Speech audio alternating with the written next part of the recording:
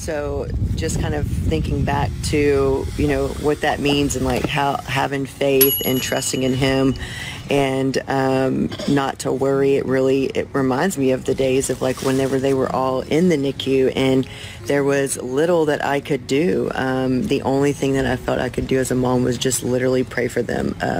You know, the Quints were born at 28 weeks and 2 days, and they were like 2 pounds. And so I had to trust beyond my own strength and imagination of like what trusting God was. And so that I don't know, I just felt it was very fitting for just the shirt, and it really connects back to the time in our lives when we were experiencing this high level of faith and having to trust God to the most, and it was beautiful. So here they are, Quints, 9 years old now. So yeah, the Quints are 9. Well, they'll be 9 on Monday.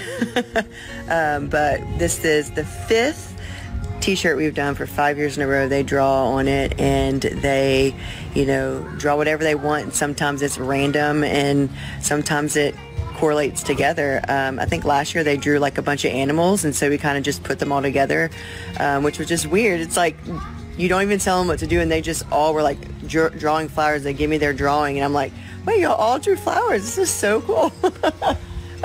Which made the shirt really cute this year. But you can also buy those shirts over at Grace and B's page. I'll put the link here. And all these shirts are raising money for the NICU. And so, I mean, the Quints' first home was literally the NICU. So they were born at around 7-month gestation. So 28 weeks and 2 days. They were born, and they were 2 pounds, 2'4", 2'4", 2'4", 2'6", and so they're all very fragile, very, very small, and their first home was an incubator in the NICU for 3 months. And so we have a extreme sensitivity and heart connection to the NICU, and want to give back as much as we can, and I'm still trying to grow this type of foundation, or like something that could help parents when they're going through the NICU, because there's so many needs that you need as a family, you know, but also just to give back to the NICU for the doctors and nurses, and all the love and support they put in there. So it's very, very fragile time. But Gus is scratching at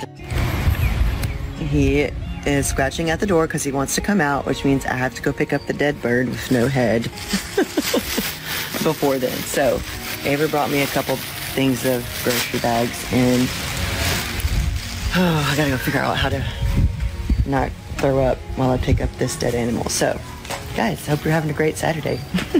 I'll put the link here for the t-shirts. Thanks, guys.